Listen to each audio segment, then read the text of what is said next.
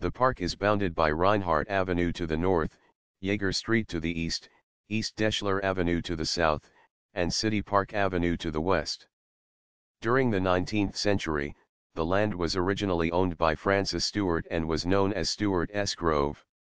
It had been the area's center for festivals and neighborhood activities since the 1800s, including the Independence Day celebration of 1830 and Ohio State Fairs of 1864 and 1865. Thurman purchased the property with the aim of having it permanently serve the public. Shortly afterwards, the city of Columbus purchased the park in April 1867 for $15,000 from the Deschlers and Thurman. Upon purchase, the park was renamed the City Park and is ranked as the second oldest park in the city following Goodale Park.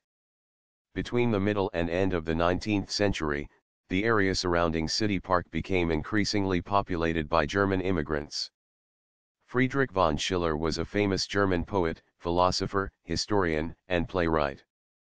The statue in German Village is a second casting of the original statue in Munich, Germany.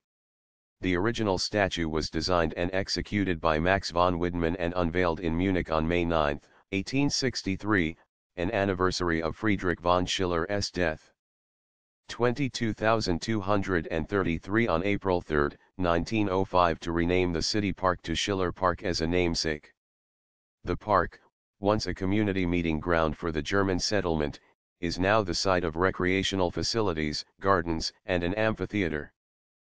Free live performances of Shakespearean plays are enacted during the summer months courtesy of Actors Theatre of Columbus. Along the main entrance of the park, facing City Park Avenue, visitors are greeted by the Huntington Gardens that are sponsored by Huntington National Bank and maintained by volunteers. The park is also home to the Umbrella Girl Fountain, dedicated to the citizens of German Village in October 1996 to replace Hebe, the missing original sculpture.